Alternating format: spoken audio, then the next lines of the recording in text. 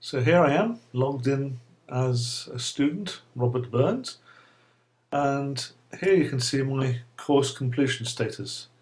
And as you can tell, not much joy so far. So let's go through and do some work. First thing to tackle is this assignment here, James Tytler, Mystery Man. Let's go in, add my submission.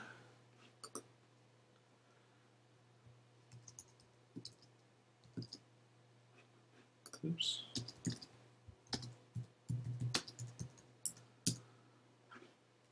Scroll down, save changes. You can't see that. And that's it posted.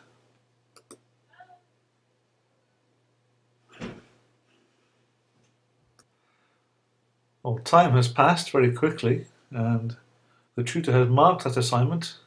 I've logged on again, and as you can see, one of my activities is now complete.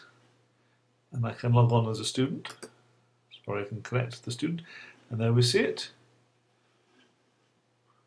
The tutor liked it and marked it as complete. Excellent. So what else can I do as a student towards my course completion? How about this one? I can self-complete. I can click on complete course, confirm that. Yeah, I've now decided I've completed the course. And there it is. And the third one is a teacher. And complete that. And I'll show you that in a second. Right, I'm now logged on as the tutor. So what I can do now is I can check the course report. And here you can see that Robert Burns has completed that activity, the self-completion one. Now, all I have to do, if I want to mark this course as complete, is I can tick that box as tutor, and that's it. Now his course is complete, and it'll take a few moments for this box to appear, but now all three ticks are there. That's effectively it.